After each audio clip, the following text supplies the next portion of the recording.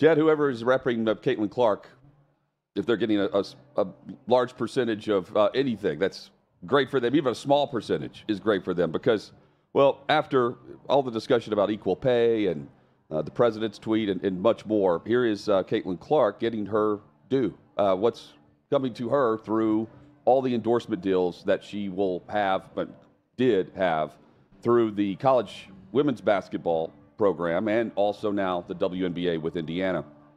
She's the face of women's hoops. And now she has a lucrative Nike contract. Had a deal with Nike in college, and it was going to expire at the end of her college career. And now, well, here she is back with a lucrative deal. It's it's much more than the reports are 20 million. It's much more than the 20 million. The 70,000 that on average she'll make per season through just the base salary of the WNBA. That's the point that we were making earlier this week is basic economics. Looking at just the base salary, and yes, the WNBA, they're getting. I mean, this is a great opportunity. The timing is perfect for when she chose to go pro, and they're negotiating their media rights contract. But I mean, if the Players Association, Chad, it's up to them to negotiate all that for all players, and it's up to Caitlin Clark to negotiate her own name, image, likeness, and profit off of the endorsements. Well, they've lost money for 27 straight years since they started. Yep. So tell me how many businesses in America would survive 27 years of losing money? The only ones that would survive are those that are subsidized by something else. And that's the NBA subsidizing the WNBA.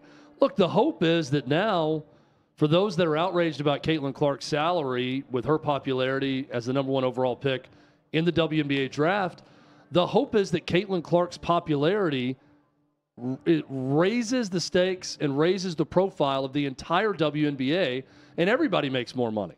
That's a win-win for everyone. And then if people are watching the sport, watching the league, then they may not make Caitlin Clark money eventually, but everyone's going to make more money. It's the Michael Jordan effect on the NBA, the Magic and Bird effect on the NBA.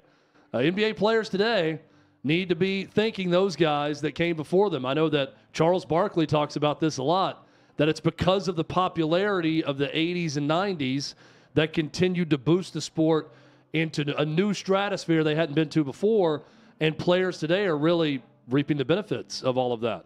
Well, WNBA players 10 years from now are hoping to reap the benefits of Caitlin Clark and all of her popularity. It's very simple.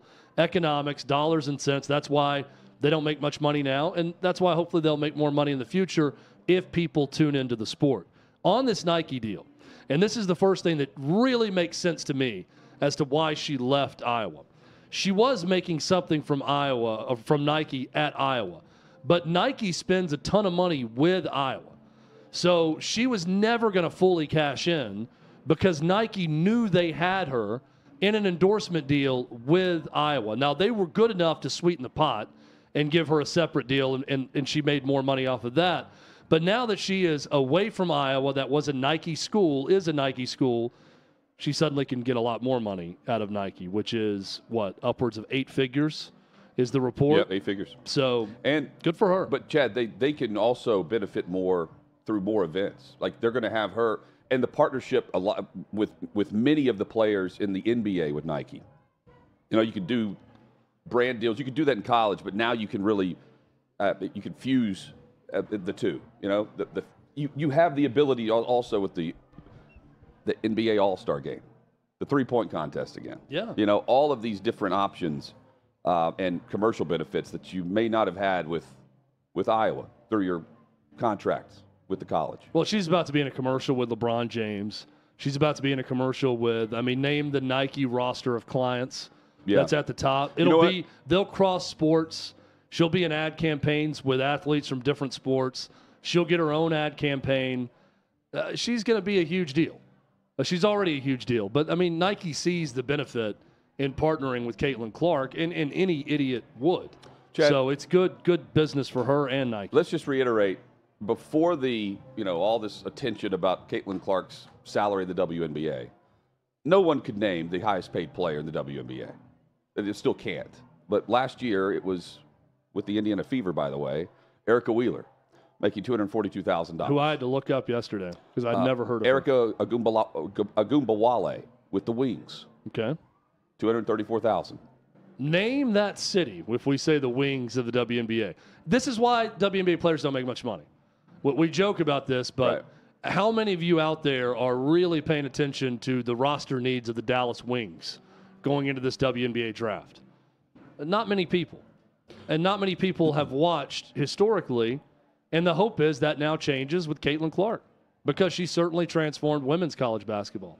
Well, and for a while, I believe all salaries were capped for the WNBA, like $200,000. But Candace Parker made that. Yeah, and there was, I don't know how many players still do this, but I remember I worked for a pro women's team in Knoxville when I was in school there, and we'd practice against the ladies on that team, the professional women. This is right towards the start of the WNBA. Yeah. And these were WNBA players, a lot of them, and they would play either off-season in this league in the United States, or they would split their time and leave that league and go to Russia and make a ton of money. A lot of the women in the WNBA for years and years would make way more money overseas because overseas they could have women's basketball leagues that would feature the best players in the world where they can't get that because the NBA, right? So you could go to Poland and you'd have some of the best American players in the world that would play off seasons there in a league and for a team in Poland, and they would quadruple or even 5 times the amount of their salary they could make overseas and then come back and play in the WNBA. I don't know how many they still do that, especially after the Brittany Griner stuff. I don't know how many are playing in certain countries also.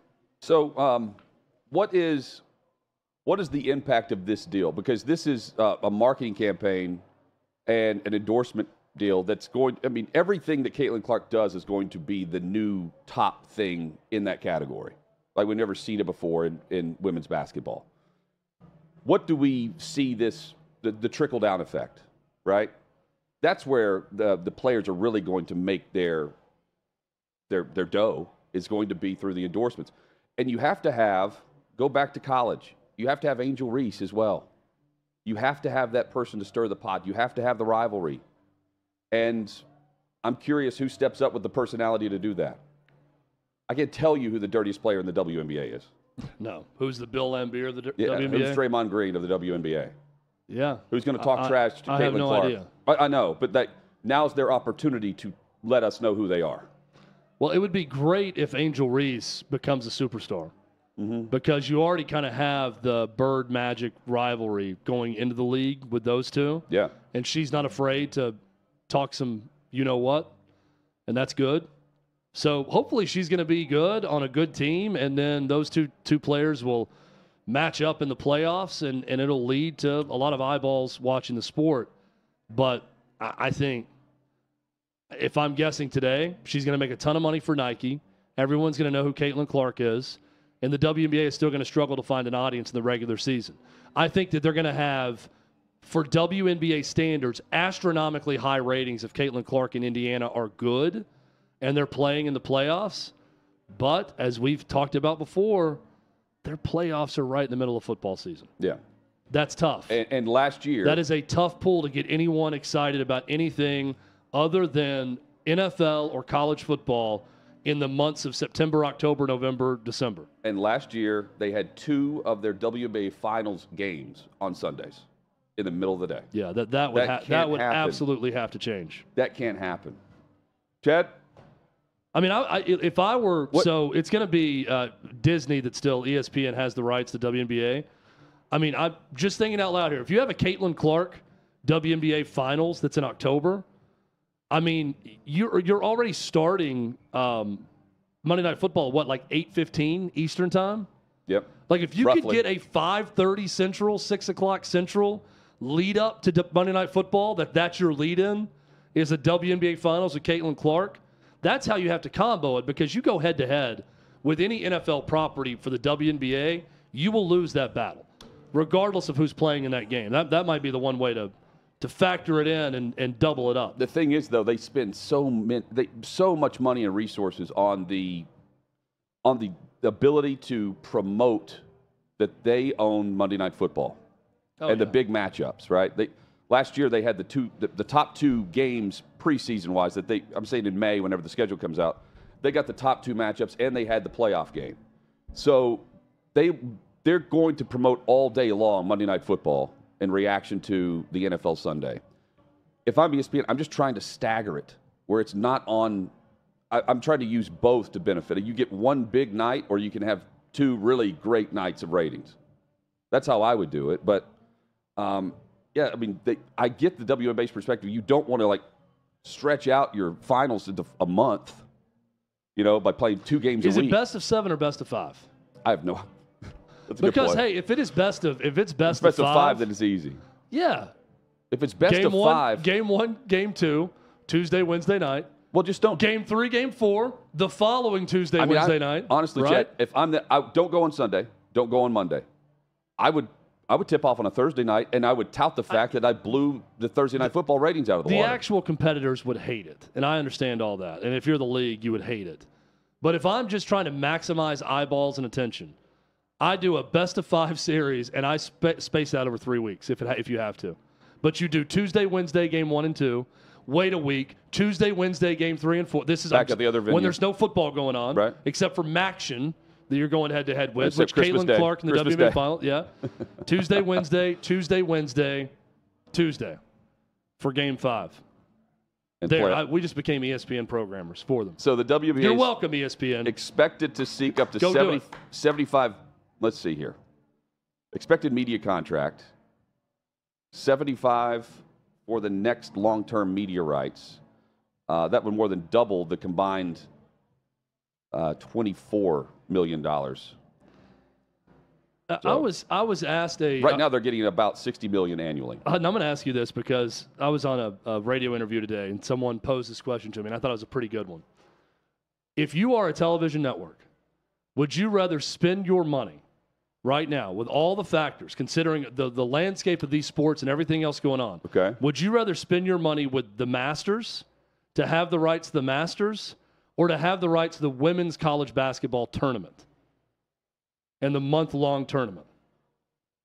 I would have the month-long tournament. See, I answered the Masters for this reason, because I said it is a consistent brand. Yeah. That I know, Over even 4 with days. a 20% drop-off, it's still going to be well-watched, and it's more of it's a premium brand for my network if I'm attached to it. It's one of those that it's a luxury play. Now, yes, you're right. And the women's basketball tournament, the ratings will go down next year without Caitlin Clark. I don't know how much. But it shouldn't fall to where it was. You're right. It's going to be good.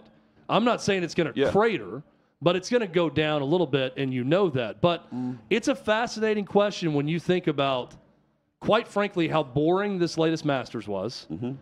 All the whatever's going on with Liv and $850 million offers to Rory McIlroy and Jon Rahm leaving. The sport is at a real crossroads. But not at the Masters. Of golf. At the Masters, everyone's going to play, and it's going to be fine. But I even found that part of it to be lacking this go-around.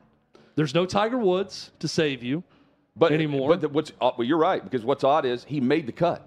Yeah. He made the cut. And it's not like the best player currently wasn't in the lead on Sunday, which normally would give you a big bump. When you made the turn to the second 9, as the Augusta National calls it, you had 4 players tied at 6 under. I mean, look, if this was Max Homa and Oberg and Victor Hovland. We guess it's Oberg and now. A bunch of mid-level guys. He may have changed it back to something. Yeah, it could be Aberg again. Who knows? But a bunch of mid-level guys, that's usually where you say, okay, now I see why Sunday was so lowly rated or lower than most years, because you didn't have the big impact player. But Sunday at the Masters, they had Scottie Scheffler, who's the best player in the world right now and the best player on tour, who's been killing it. Now, and it still didn't matter for ratings. If you don't have the 4 that were behind him, and instead you have Rory McIlroy, or you have, Jordan Spieth, then the ratings aren't falling off. I don't think so. Yeah. But it takes more than just one top player, and we don't know much about Scottie Scheffler, even though he's the face of the sport right now. But they will always level up.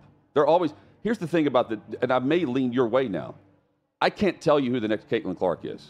I can't tell you who the next Tiger Woods is. They want it to be Juju Watkins at USC, but you want him. We wanted it to be Jordan Spieth, right? But it's not Garrett. But well, we wanted to be Rory. With Rory, but here's the thing: Tiger. Then we want it to be Justin Rory. Thomas. Then we want it to be Jordan Spieth. Yeah, DeChambeau. Everyone's pumping every. Yeah, right. And now, but the thing is about the PGA Tour and LIV, and now just in this case the Masters.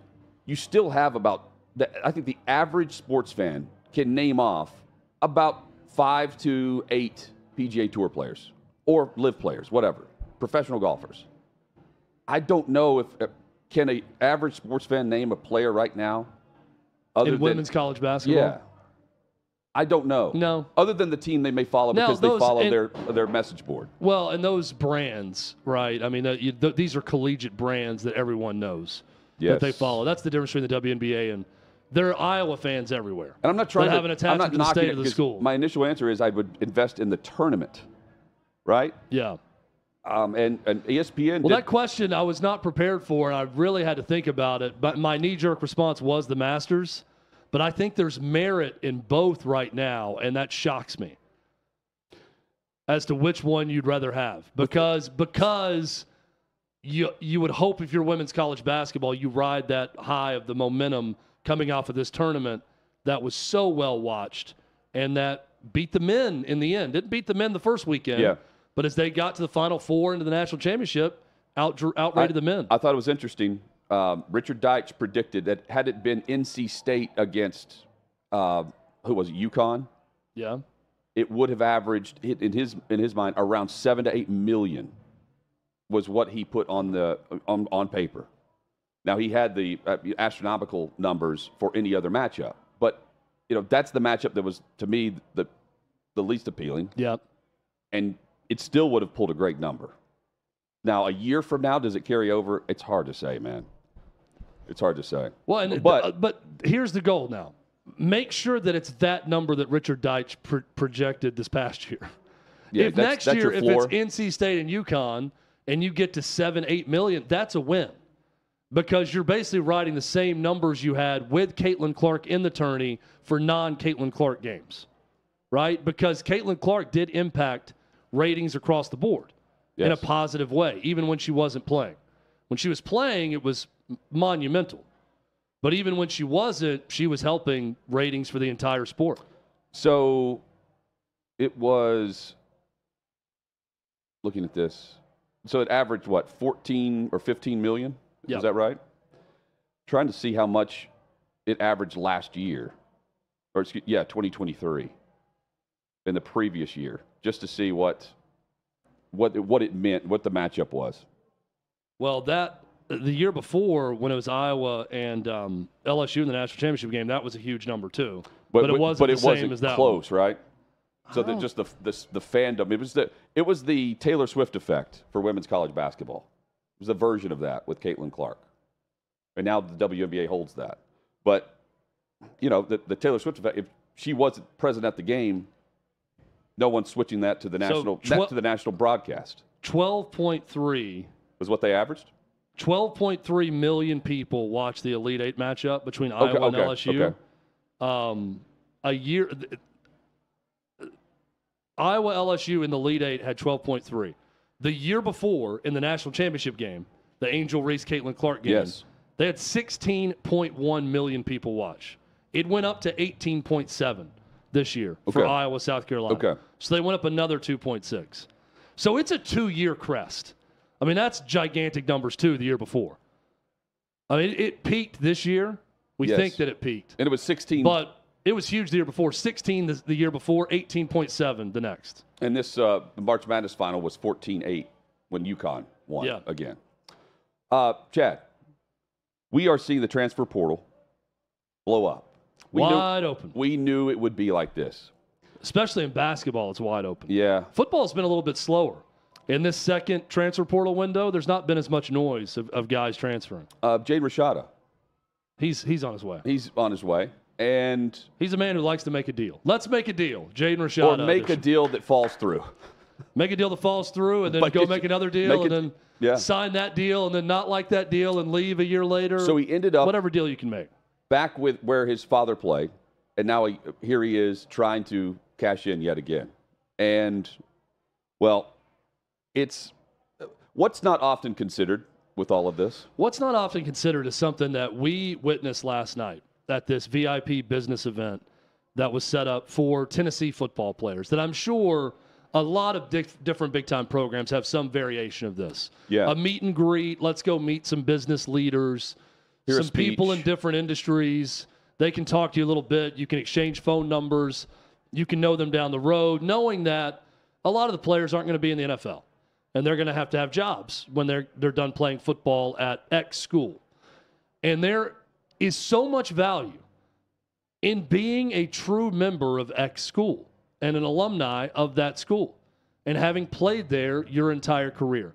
I don't think we're factoring that in. What's lost in all of this is when you jump from one place to the next. If you're Jaden Rashada, if you're some of these guys that you never really get firmly entrenched in one place because you want to peek into that portal and see what your value is. Your value, your year-to-year value is what they're looking at right now. What's the highest dollar amount I can get right now for this year to go play for this school?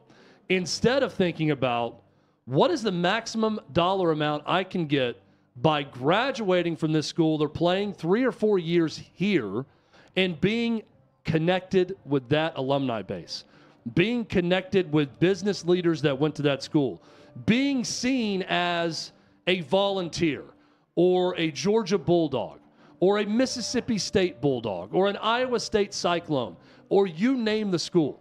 When you are viewed as that because you completed your task and stayed at that school and everyone remembers you as being a player at that school, it can have enormous benefits. One guy that was at the event last night, former Tennessee player, played for Lane Kiffin for a time, Marcellus Teague, who's from the state of Tennessee. This was pre-transfer portal being wide open. Went to the University of Tennessee, played his time at Tennessee, and is now crushing it as a commercial real estate developer in the state of Tennessee. Did not have an NFL future. Was a good player. Everyone remembers him. He's a guy in the state, from the state, did well for the state, stayed in that school. There's a monetary value for college players who stick with one school. I don't think we're considering that enough. I understand free markets. I understand trying to get top dollar, all those things. And no one's going to ultimately blame someone for doing that. I just wish they would factor in what I'm talking about right now. And that is the lifelong benefits of staying one place and always being associated with that one place. There is value there. Where I thought about this, Hutton, for the first time was not in college, but when Johnny Damon, who we've had on this show a few times, Johnny Damon left the Red Sox to go to the Yankees.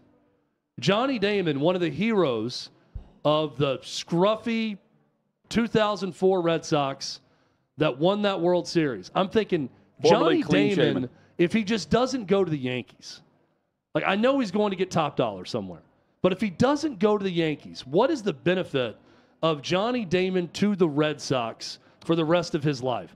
I'm not saying that he ruined that, but you ruined this in college.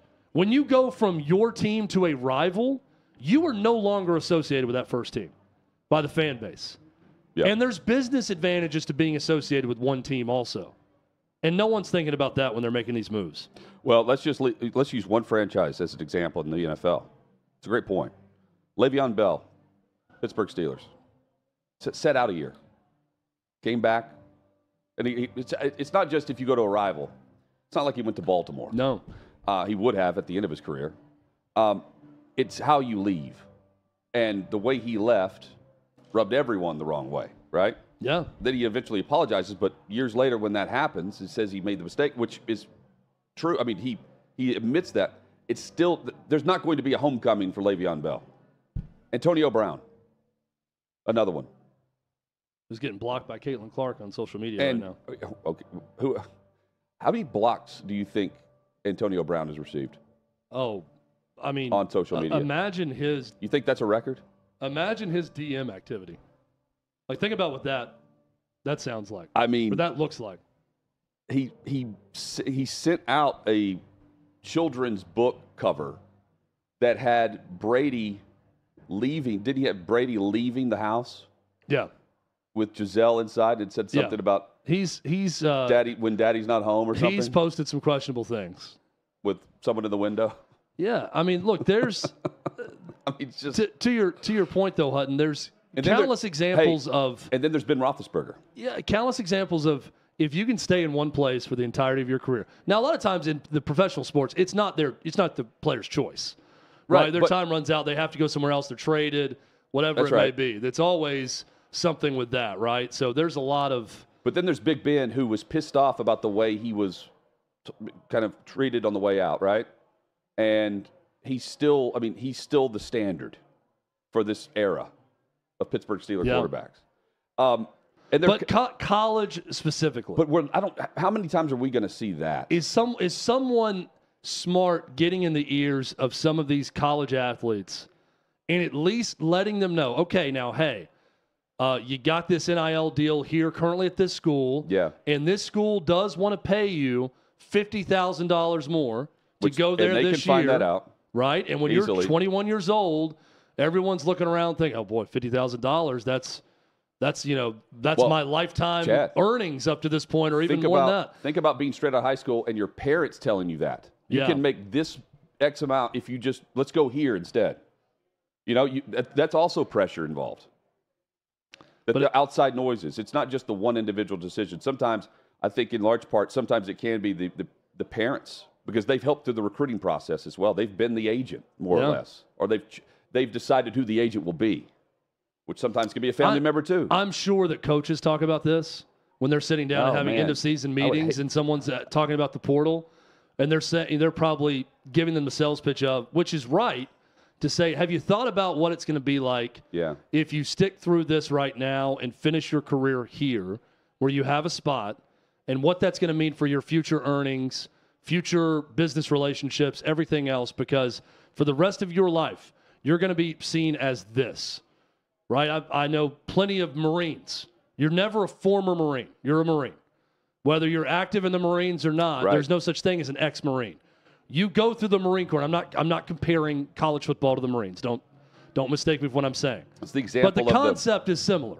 When you go through it, right? You're a Marine, and you're noticed as that. You're admired as that. Your connections with other Marines will always be strong for that reason because you are a Marine. You're not an ex-Marine. When you are a Kentucky Wildcat or a Notre Dame alum, and you went there your entire career and finished it out, you are that. You're not X. You're not everything else. You're a Vol for life. You're a Wildcat for life. You're an NC State Wolfpack member. You're in the Wolfpack for life. There's value there, and people need to understand that. But there can be more value elsewhere, individually.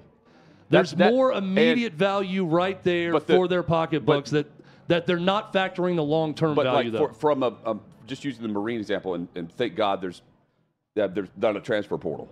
Yes. You see what I'm saying? You don't have. There's no level up from that.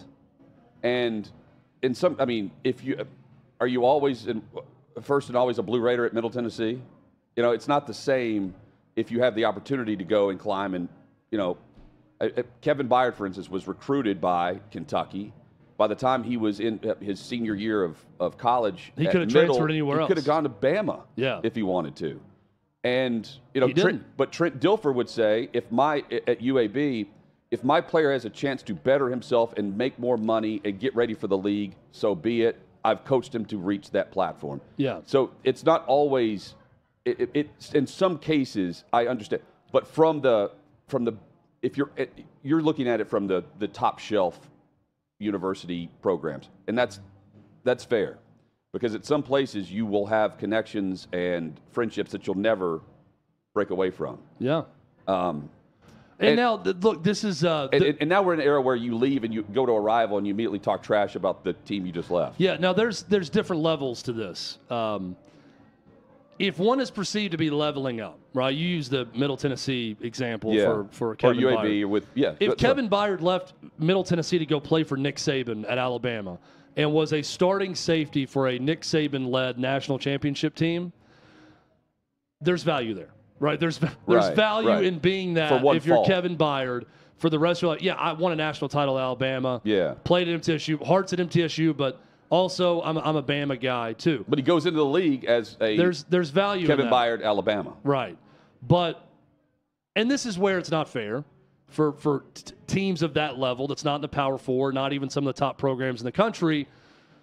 The value is seen as when you level up, oh, now I can finish my career at Ohio State. Right. And I can be a Buckeye, and I can get all those benefits of being a Buckeye after starting my career at Miami of Ohio and then transferring on. I get that. You know, there's some hypocrisy there in terms of how we view that. But I would caution those that are at places that have a rabid, well-connected fan base, like the one we saw last night in the business community, that has a lot of people with a lot of money around it, that's well-connected in business, in that state, whatever it may be. When you start there, you play there, you're going to school there, and you start to blow up and you think, I can go and double and triple right now my earnings by transferring, just factor in what you're giving up on the back end of not being associated with that one school throughout your entire career. And that's a part of a culture. Yes. You know, it's a part of longevity for a coach as well, because that starts with the leadership of the athletic department, with AD and coach. It doesn't start from the outside with a collective, because you have to have the program and the university embrace it. And it's tough to find that tight-knit team now. Yeah. Because it's just piecemeal in every level. You know? And look, coaches are much more open now about going to their collectives or someone and saying, hey, this guy would be a lot happier if he could make just as much as this other player on our roster. And I'm here to tell you this player is very important to what we do. And we need them coming back, and we want them happy. Right? There are, I'm sure, emotional pleas to collectives or boosters that if we can get this guy a little bit more happy, then we want him to stay. I'm sure that goes on too. So where's Rashada going to go? Probably not back to Florida. He has 4 years of eligibility. So good question. I don't know. So it lasts through the end of the month, the portal. So we'll follow him daily. Well, now, so this late, the post-spring portal opportunity, you really get into those that are going to offer Jaden Rashada know they're screwed at the quarterback position right now. They're looking around after spring, and they're saying, we're not good enough at quarterback. Yeah. So we need this guy. If you're Jaden Rashada, you're not going to compete or be a backup. You're going somewhere where you're going to be the starter. Or you feel like you're 80, 90% sure you're going to win the starting job because of the quarterback situation at that school. Well, here's what happened to him, though. He started Arizona State's season last year as a starter and then missed most of the season with a knee injury. And then he didn't even participate in spring ball with Arizona State because of a thumb issue. He had surgery. Yeah, that's right. So he got hurt. So Arizona State went out. They have a senior quarterback, and then they added Sam Leavitt from Michigan State. Again. He's going to go somewhere and start, would be my guess. And you really don't have much of a chance to develop him or get him ready for the system at all. Kenny Dillingham posted this. I mean, I get the sense it's kind of mutual. Someone will be getting an elite athlete and a great person. Will always be rooting for you. Head coach at Arizona State. That doesn't sound like a... It's the only way to go right now if you're a head coach, because even if you are bitter and you are angry, being public about your bitterness or anger is not going to help you at all. And these guys are smart enough to know that. But this wasn't a Mitch Barnhart tweet. No. About Calipari. John Calipari will be returning for his 15th season. Thanks. Thanks, Mitch. He will be returning for his 16th season. Appreciate that vote of confidence. Not even we've decided anything. After meeting with Coach. Yeah, and he's going to be here. He will be here. He's going to continue to keep office hours. We decided that he'll be the coach. He'll keep his normal office hours, and he will continue to be the head coach at Kentucky. His name will be on the outside of his office. This is the last I'm talking about it. It's the last time I'm going to address it. You'll hear from him on his coach's show tonight. Not even the word yes. It's just yeah. Many have asked me if Calipari's coming back. Yeah. He'll be at Malone's tonight for his coach's show, and he can address you in person there if you'd like. He'll give a pep talk tonight. I'm not talking about it again.